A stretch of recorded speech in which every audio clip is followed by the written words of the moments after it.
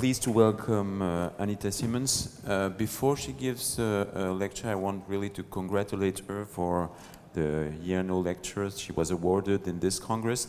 I'm also very pleased to do so because I was a previous recipient of this, and I really congratulate her for all her scientific job. And now she's going to talk about the ASV. What do we know now and what do we go? A very difficult task, I must say. It is. And I thank you for that comment because you were a very hard act to follow. So yes, these are difficult questions. What do we know and what do we do next? I'll try to add some clarity on these three issues and particularly where we move to in the future.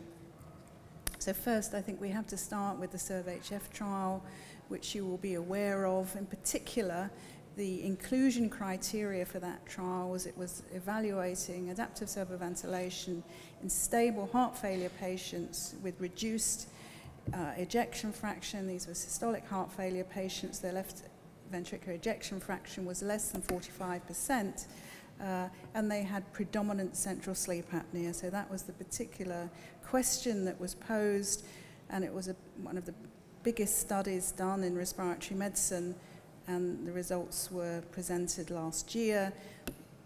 Keynote findings, of course, was that the primary endpoint, cumulative index, combined index of all-cause death, life-saving cardiovascular interventions, unplanned hospitalizations, and so forth, was neutral. There wasn't any advantage in this particular subgroup of systolic heart failure patients with central sleep apnea, no advantage of adaptive servo-ventilation over the control group.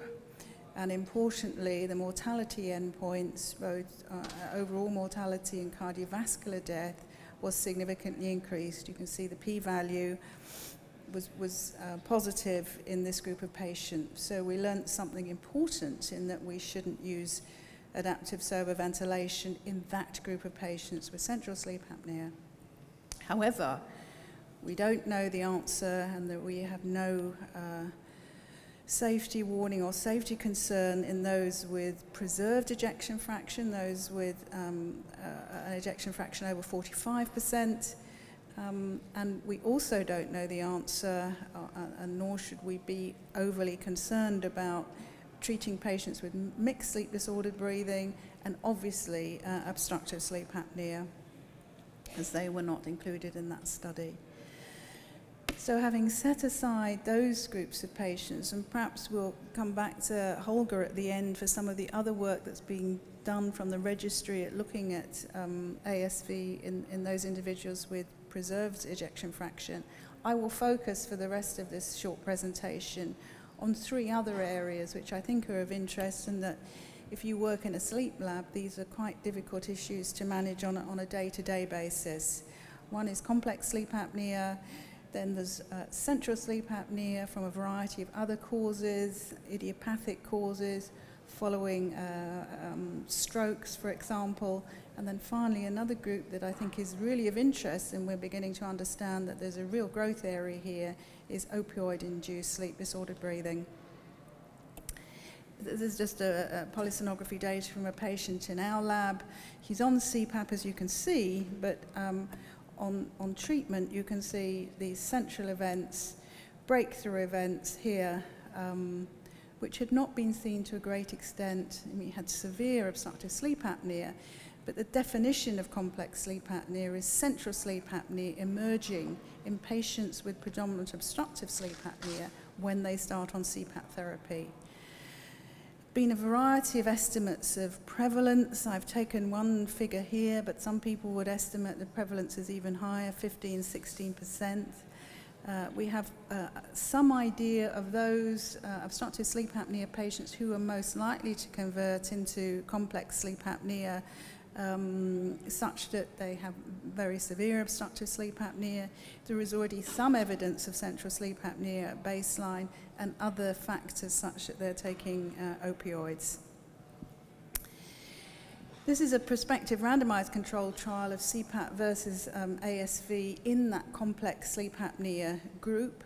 And an important factor about complex sleep apnea is that a proportion of those patients, the central sleep apnea will resolve over time. course, you don't know which proportion that's going to happen in unless you monitor them, and this really speaks to Holger's comment at the beginning on the use of telemonitoring and telehealth. Just to inform the management of those patients, this is a study, about 66 patients included. What they did was assess them. You can see the breakdown of hypopneas, obstructive events, and central events at baseline. They then had CPAP started, and then they were re-examined after 90 days. So this was a long trial, and after 90 days, they were either randomized to have optimized CPAP continue or optimized ASV. And I think this figure is the most helpful one to understand what happened for the 90-day patients. And whatever criteria you look at, whether you reduce the apnea-hypopnea index to less than 10 or less than 5, you can see that a greater proportion of patients in the ASV group achieve those targets either for less than 10 or less than 5 than in CPAP. So this suggests that in this complex sleep apnea group, adaptive servo ventilation may be more effective in controlling events. I think it's fair to say, though, that in terms of symptom relief, there seemed to be no obvious difference between the two groups. So we still have some question marks as to what we do with that group of patients. And there's some other studies that are listed here from a nice paper that I'll reference later. Take-home point is, although this was a long study, this was the one I just showed you. Most of the other studies are comparisons over one night, so we certainly need longer-term information. What about central sleep apnea in patients following cerebral infarction? Again, I've just taken an example of a patient that we saw in the last few months. This was a man who had a frontal ischemic event which caused anger and tantrums and mood changes, so it was really quite difficult for him to cope with devices, cope with sleep studies. But you can see from this data, this respiratory sleep study, a lot of events which are predominantly central, although some mixed events too, and a very classic detectable on an oximetry study. This man couldn't even cope with CPAP. He found it very difficult to use for the whole of the period, and so it was difficult to get a sleep study on CPAP. But the comparison here that I can show you on ASV, which he coped with much better and slept better, you can see, so spontaneous breathing, just the same as this study. In terms of oximetry, which it was possible to monitor him on at home, so he didn't have to come into hospital. This is before he put the device on, and we have got some few events, but quite significant improvements on ASV, and he was able to use it and felt better. So these are quite tricky patients to manage. The opioid-induced sleep-disordered breathing group is a very interesting one. Just before coming to the Congress, there was reported by the ATS, there's big pressure in the States for physicians there to stem their prescriptions of opioids because there's huge growth in prescriptions of a range of them. You can see here 700% over 10 years, and it's still increasing.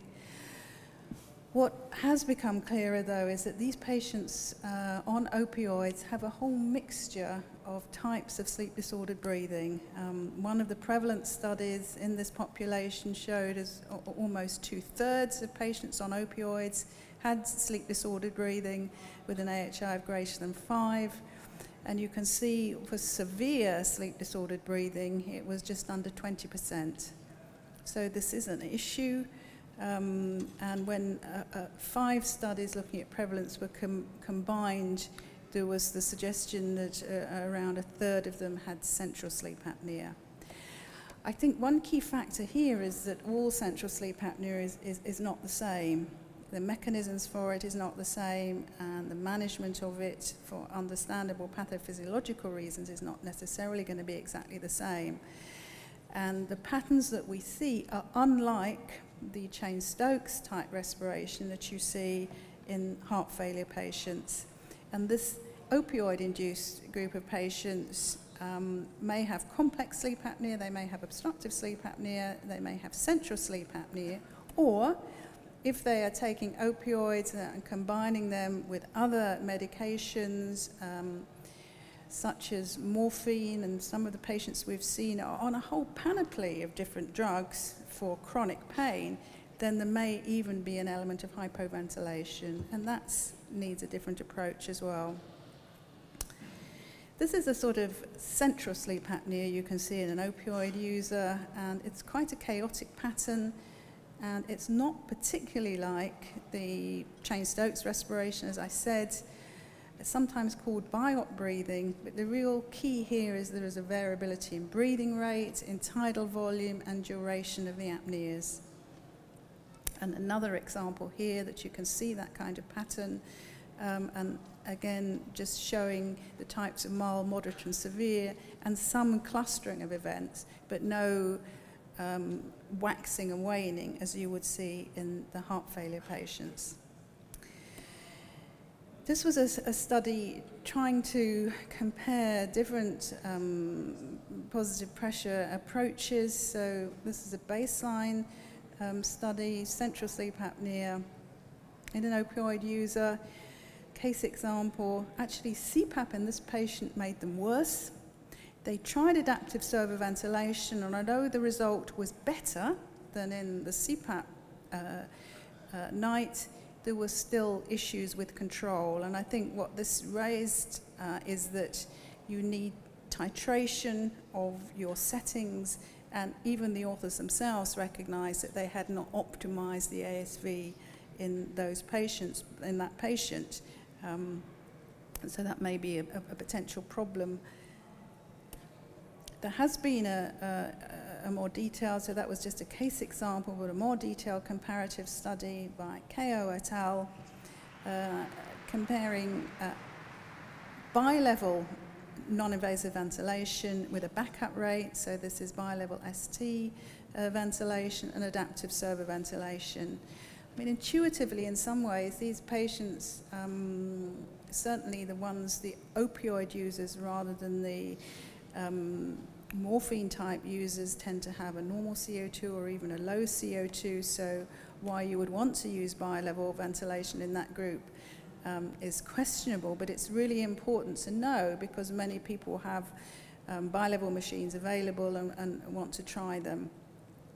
The bottom line result from the study, however, was that, as you can see on respiratory criteria, the comparison, the bi-level device was not able to suppress the events as much as ASV, overall for AHI, for central events in particular, and for respiratory arousal events. And there were improvements in sleepiness and alertness during the day, and a sort of headline there that respiratory event rates were normalized in over 80% of patients by ASV auto, but only a third of patients on bi-level non-invasive ventilation. So bi-level is not really a particularly important option in those patients.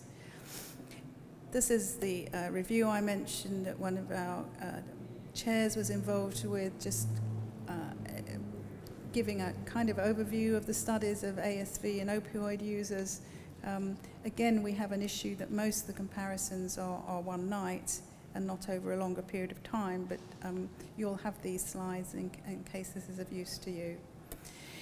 Point was also well raised by Wilfried Randerath and Javaheri that a lot of these patients on opioids, they have chronic problems, chronic pain, they may require orthopedic procedures, they come into hospital and they require surgery. And how do you manage these patients? Because as sleep physicians, respiratory physicians, we may be called by the surgical teams and the anaesthetists to assess them and understand exactly what's going to happen in the post-operative period. And this is quite a nice algorithm, doing a sleep study, identifying whether it's predominantly central sleep apnea or obstructive sleep apnea, focusing on adaptive servo ventilation predominantly, and I think this just is on best evidence grounds, obviously, rather than randomized controlled trials. CPAP, obviously, for those with obstructive sleep apnea, and for that group in whom complex sleep apnea arises, then one can use adaptive servo ventilation too. So the key conclusions, I would say, is that the mechanism of adverse events in the systolic heart failure patients with central sleep apnea, as we saw in the Servo-HF trial, is being determined. There's lots of publications coming out showing that this is likely to be mediated by a sudden cardiac death in the community, and that suppressing Cheyne-Stokes respiration is not in the interest of the patients, but that is a different group to those with other sorts of central sleep apnea that we've just been discussing. It may be used beneficially in those with complex sleep apnea. It requires us to carefully determine the type of sleep-disordered breathing. As you see in the opioid users, there can be all sorts of different types of sleep-disordered breathing, and we need to titrate and adjust our treatment to that. We can be careful in the heart failure patients. We need to understand what their ejection fraction is, and that usually means getting an echocardiogram, because as we've seen, those with an ejection fraction less than 45%, we should not be using ASV, but those with preserved ejection fraction, ASV is a perfectly valid treatment option. We may make further ground with ASV algorithm changes, particularly in these new types of central sleep apnea patient. And we also, as many of them have mixed events, need to be thoughtful about our titration of EPAP to deal with those obstructive problems. Caveat as well as absolutely making sure that we don't have severe heart failure, is we have to exclude hypoventilation, hypercapnia, because those are the patients that should be treated with non-invasive ventilation. And I think what's been interesting, and we've learned a lot and we've had surprises along the way with ASV, particularly with Servo-HF, but what it really has done above everything else is really help us understand the pathophysiology of sleep-disordered breathing, and that can only be a good thing. Thank you.